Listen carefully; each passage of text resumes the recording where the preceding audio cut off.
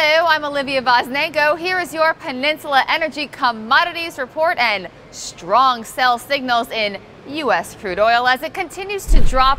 WTI futures have taken the 100-day moving average and the Brent WTI spread continues to widen. Gold has been range bound around 1,300 for the past few weeks. Gold has strongly followed the dollar in opposite directions, and since we haven't seen much direction in the greenback today, gold is doing just the same along with silver.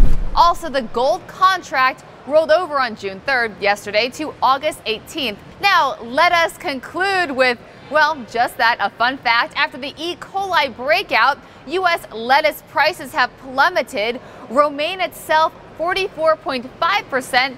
However, we've seen an increase in butter lettuce. Butter seems to be better. Good luck out there, guys.